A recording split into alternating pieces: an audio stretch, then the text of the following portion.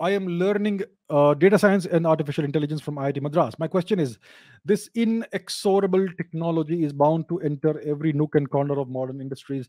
Can ISRO and DRDO also benefit from this? As I would be glad to put my mind in developing national strength instead of increasing profits of US based mega corporations.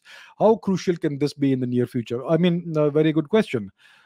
Data science and artificial intelligence, machine learning, all of that is crucial in today's world. It has military applications, it has non-military applications, it has geopolitical applications. It's all about controlling the world and infiltrating the minds of people and so much more. I mean, with data science, you and artificial intelligence and machine learning, you can do things like targeted advertising, targeted propaganda, advanced image recognition, facial recognition, speech recognition. You can do war gaming, you can do predictive analytics, you can do forecasting of all kinds of things. You can indulge in bio warfare, you can create new kinds of bio agents. You can discover new kinds of bio agents using data science, machine learning, artificial intelligence. You can do psychological profiling of people based on their public social media profile, their aggregated social media behavior and trends and patterns. Then you can indulge in cyber warfare. You can create intelligent autonomous weapons systems combined with robotics that can be a game changer. You can do target recognition, combat simulation, combat training, threat monitoring, situational awareness in the battle space domain, and creating an integrated battle space when it comes to warfare on a in a real time manner. So there is so much you can do with data science, artificial intelligence, machine learning, neural networks, all of those things. The question is India pursuing these things or not? We have ISRO, we have DRDO, we have HAL, and all these other organizations. Are they agile enough? Are they pursuing these technologies? We also have quantum computing, which is a very important technology, a very important and interesting frontier of science that is currently under development. Is India pursuing that?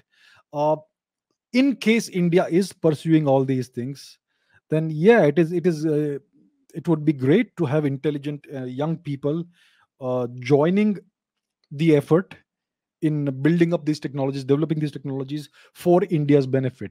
The easy solution is to migrate to the West and work as a glorified cyber coolie to uh, build the platforms for the West, which they will use eventually in the long run against all other countries, right?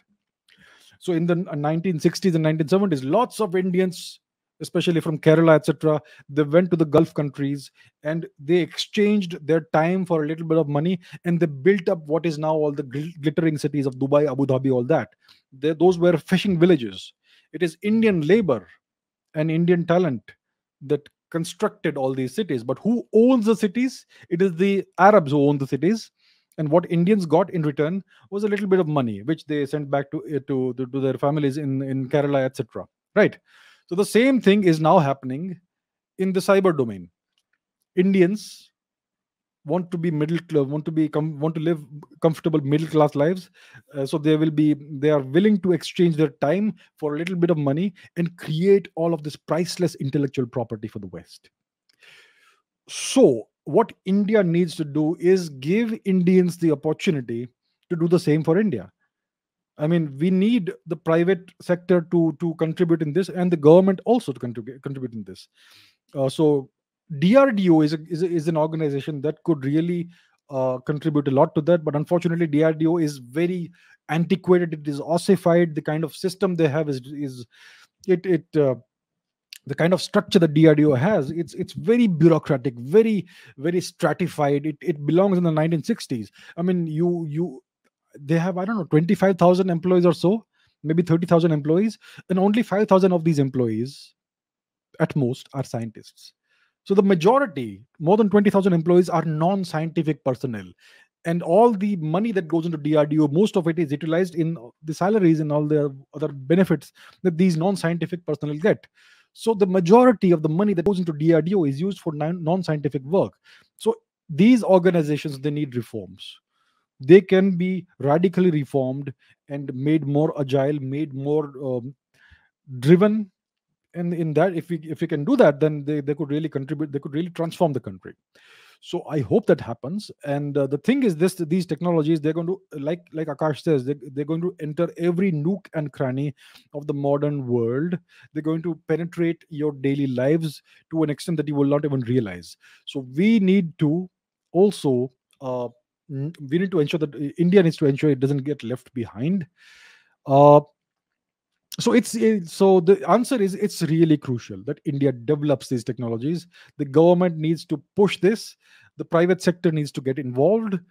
And if that happens, it will be great for young people in India, people who want to contribute to the country. They will be able to use whatever skills they learn, whatever knowledge they acquire in the course of their studies, and they'll be able to use all this knowledge and these skills for the benefit of the country. So it is crucial that India develops these technologies, India gets involved in this. And I hope that people like Akash, young people like Akash, and many others like him, will get the opportunity to use their talents for the benefit of India, instead of building up the intellectual capital for the West.